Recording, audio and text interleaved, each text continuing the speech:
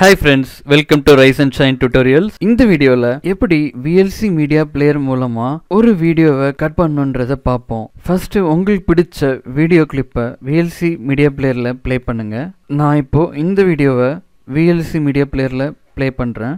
உங்களுக்கு பிடிச்ச வீடியோவை ப்ளே பண்ண அப்புறம் அந்த வீடியோவை பாஸ் பண்ணுங்க. பாஸ் பண்ணிட்டு இந்த மேல அந்த வியூ அந்த ஆப்ஷன் போயிட்டு அட்வான்ஸ் கண்ட்ரோல்ஸ் அதை செலக்ட் பண்ணுங்க. நீங்க அதை செலக்ட் பண்ண உடனே இங்கே பாட்டமில் இந்த 4 ஐகான்ஸ் எக்ஸ்ட்ராவாக வந்திருக்கும், அதை பார்ப்பீங்க. அதில் நம்ம இப்போ யூஸ் பண்ண போகிறது இந்த ஃபர்ஸ்ட் ஐகான், இந்த ரெட் கலரில் இருக்குது. இப்போ உங்களுக்கு பிடிச்ச வீடியோவை ப்ளே பண்ணிவிட்டு அந்த வீடியோவில் உங்களுக்கு எந்த டைமிங்லேருந்து எந்த டைமிங் வர வீடியோஸை கட் பண்ணுவோம் அந்த டைமை ஞாபகம் வச்சுக்கோங்க. ஃபார் எக்ஸாம்பிள், நான் இந்த வீடியோவில் இந்த ஃபர்ஸ்ட் 1 செகண்ட்லேருந்து 5 செகண்ட் வரைக்கும் எனக்கு கட் பண்ணி எடுக்கணும்.